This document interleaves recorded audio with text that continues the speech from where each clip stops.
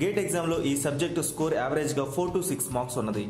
ఈ సబ్జెక్ట్లో మనకు మెయిన్గా diode applications, BJT amplifier, FET amplifier, ఆక్సిలేటర్స్ and operational amplifiers అనే టాపిక్స్ ఉన్నాయి. ముందుగా డయోడ్ అప్లికేషన్స్. ఈ డయోడ్లోని one of the important application rectification, అంటే సైనసాయిడల్ ఏసీ వేవ్ ఫామ్ని సింగిల్ పొలారిటీ హాఫ్ సైకిల్గా కన్వర్ట్ చేయడం. ఈ రెక్టిఫికేషన్ అనేది half cycle or full wave rectifier circuits ద్వారా పర్ఫామ్ చేస్తారు. డయోడ్లో రెక్టిఫికేషన్ మాత్రమే కాకుండా clipping, clamping and DC voltage multiplication వంటివి కూడా ఉంటాయి.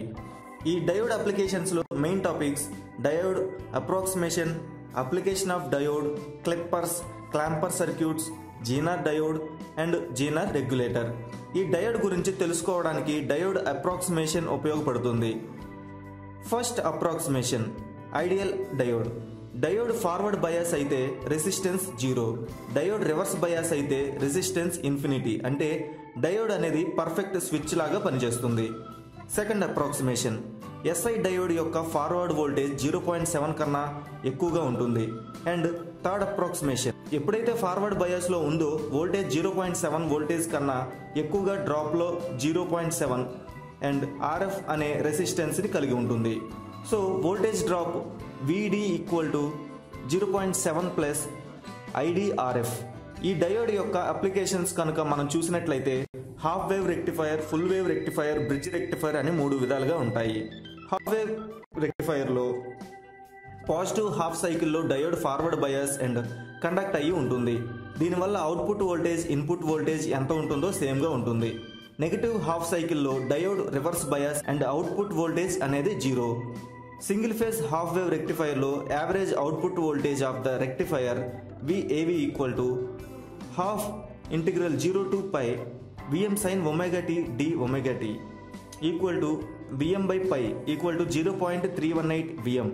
Average output voltage IAV equal to Vm by pi R. ఎప్పుడైతే డయోడ్ రివర్స్ బయాస్ అవుతుందో ట్రాన్స్ఫార్మర్ యొక్క టోటల్ వోల్టేజ్ డయోడ్ దగ్గర ఉంటుంది. అప్పుడు డయోడ్ మ్యాక్సిమం వోల్టేజ్ Vm. ఈ సిచ్యువేషన్లో డయోడ్ ఖచ్చితంగా ఈ వోల్టేజ్ని మెయింటైన్ చేసే విధంగా ఉండాలి. లేదంటే డయోడ్ యొక్క PIV హాఫ్ వేవ్ రేటింగ్ Vmకి ఈక్వల్గా ఉండాలి. యావరేజ్ కరెంట్ రేటింగ్ IAV కన్నా ఎక్కువగా ఉండాలి. Full wave rectifier. Single phase full wave rectifier కోసం సెంటర్ ట్యాప్డ్ ట్రాన్స్ఫార్మర్ని యూజ్ చేస్తారు. ఈ ట్రాన్స్ఫార్మర్స్ వోల్టేజ్ యొక్క పాజిటివ్ అండ్ నెగిటివ్ హాఫ్ సైకిల్స్కి కరెంట్ని సప్లై చేస్తుంది. ఫస్ట్ హాఫ్ సైకిల్లో diode 1 forward bias and conduct అవుతుంది. అయితే diode 2 reverse bias and conduct అవ్వదు. సెకండ్ హాఫ్ సైకిల్లో డయోడ్ 2 అనేది ఫార్వర్డ్ బయాస్ అండ్ కండక్ట్ అవుతుంది. Diode 1 reverse bias. దీనినే 2 పల్స్ మిడ్ పాయింట్ కన్వర్టర్ అని కూడా అంటారు. ఎందుకంటే ఇది 2 హాఫ్ సైకిల్స్కి కరెంట్ని సప్లై చేస్తుంది. Average output voltage VAV equal to 1 by pi integral 0 to pi Vm sin omega t d omega t equal to 2 Vm by pi. Average load current IAV equal to 2 Vm by pi R. ఎప్పుడు D1 conduct అవుతుందో total voltage D2 దగ్గరకు వస్తుంది. And diode యొక్క PIV rating 2 Vmగా ఉంటుంది. Bridge rectifier.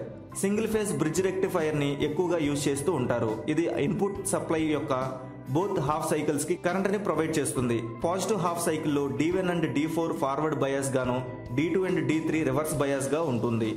Negative half సైకిల్లో D2 and D3 forward bias గాను, D1 and D4 reverse bias గాను ఉంటాయి. దీని voltage wave form full wave rectifier voltage wave form లాగానే ఉంటుంది. బట్ దీనివల్ల ఉపయోగం ఏమిటి అంటే ఇక్కడ diode rating Vm and single secondary ట్రాన్స్ఫార్మర్ని use చేయవచ్చు. దీని డిసడ్వాంటేజెస్ ఏమిటి అంటే 4 డయోడ్స్ని వాడాలి.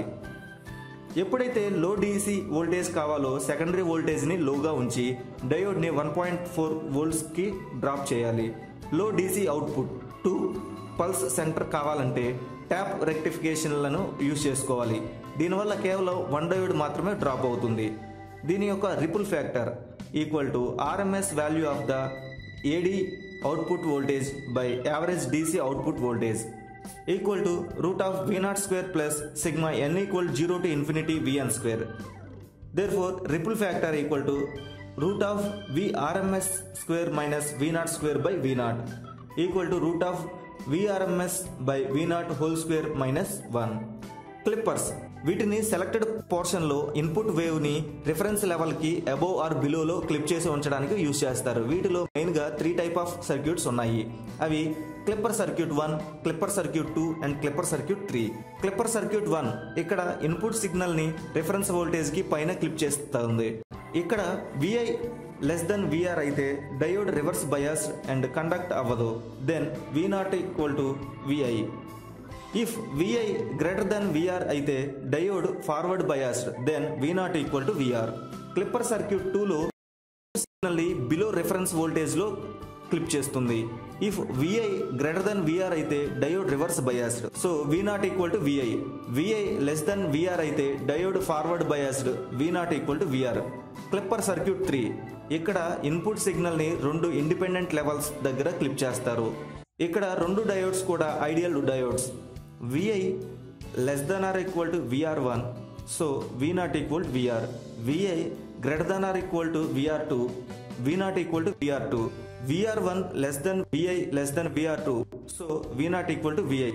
క్లాంపర్ సర్క్యూట్స్ ఇక్కడ DC లెవెల్ ని సిగ్నల్ గా చేంజ్ చేస్తున్నారు.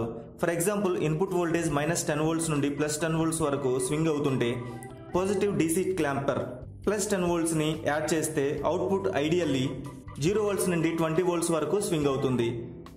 కంప్లీట్ వేవ్ ఫామ్ +10 వోల్ట్స్ కి లిఫ్ట్ చేయబడుతుంది. వీటిలో positive diode clamper, negative diode క్లాంపర్స్ అని 2 రకాలు ఉన్నాయి. నెగిటివ్ క్లాంపర్ ఇది నెగిటివ్ వోల్టేజ్ అనేది peak value of input signal కి ఈక్వల్ గా ఉండేలా చూస్తుంది. Input signal +10 volts to -10 volts వరకు స్వింగ్ చేస్తుంది అనుకుంటే ఫస్ట్ హాఫ్ సైకిల్ VI అనేది 0 నుండి 10 వోల్ట్స్ వరకు ఉంటుంది. ఇదే సమయంలో అవుట్పుట్ వోల్టేజ్ 0 టు T1 వరకు 0 గా ఉంటుంది. ఈ సమయంలో 0 టు 10 వోల్ట్స్ పీరియడ్ లో కెపాసిటర్ ఛార్జ్ అవుతుంది. VI ఎప్పుడైతే డ్రాప్ అవుతుందో డయోడ్ యొక్క యానోడ్ నెగిటివ్ గా ఉంటుంది, అంటే రివర్స్ బయాస్ అవుతుంది. ఇదే సమయంలో కెపాసిటర్ డిశ్చార్జ్ అవుతుంది. ఎప్పుడైతే డయోడ్ ఓపెన్ సర్క్యూట్ లో ఉంటుందో అవుట్పుట్ వోల్టేజ్ వస్తుంది. ఈ విధంగా అవుట్పుట్ వోల్టేజ్ నెగిటివ్ గా మారుతుంది. పాజిటివ్ క్లాంపర్ ఇది కొంచెం నెగిటివ్ క్లాంపర్ లాగానే ఉంటుంది, బట్ డయోడ్ పొలారిటీ చేంజ్ అవుతుంది. Input signal +10 volts to -10 volts గా ఉన్నది తీసుకుంటే input signal negative half cycle 0 to -10 volts వరకు ఉంటుంది. ఈ పొజిషన్ లో డయోడ్ కండక్ట్ అవుతుంది. ఐడియల్ వోల్టేజ్ లో 0 టు T1 టైం వరకు అవుట్పుట్ వోల్టేజ్ 0. ఈ సమయంలో కెపాసిటర్ ఛార్జ్ అవుతుంది. ఎప్పుడైతే VI డ్రాప్ అవుతుందో D యానోడ్ నెగిటివ్ గా మారి రివర్స్ బయాస్ అవుతుంది. So output wave form positive లో ఉంటుంది. జీనార్ డయోడ్ డయోడ్ అనేది బ్రేక్ డౌన్ రీజన్ లో కూడా వర్క్ అయ్యేలా డిజైన్ చేస్తారు. వీటిని జీనార్ డయోడ్ అంటారు. Reverse voltage break down voltage ని ఎక్సీడ్ అయినా కరెంట్ మాక్సిమం వాల్యూని ఎక్సీడ్ అవ్వకపోతే జీనార్ డయోడ్ నార్మల్ గానే ఉంటుంది. రివర్స్ వోల్టేజ్ వాల్యూ అనేది డయోడ్ లో డోపింగ్ ని బట్టి కంట్రోల్ చేయబడుతుంది.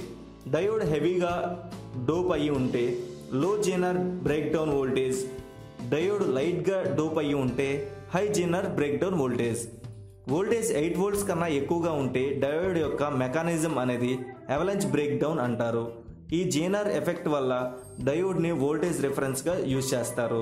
రివర్స్ వోల్టేజ్ లో అవలాంచ్ అక్కర్ అవ్వడాన్ని break down are Zener voltage అంటారు. జీనార్ డయోడ్ యొక్క సర్క్యూట్ సింబల్ అనేది రెగ్యులర్ డయోడ్ కి డిఫరెంట్ గా ఉంటుంది.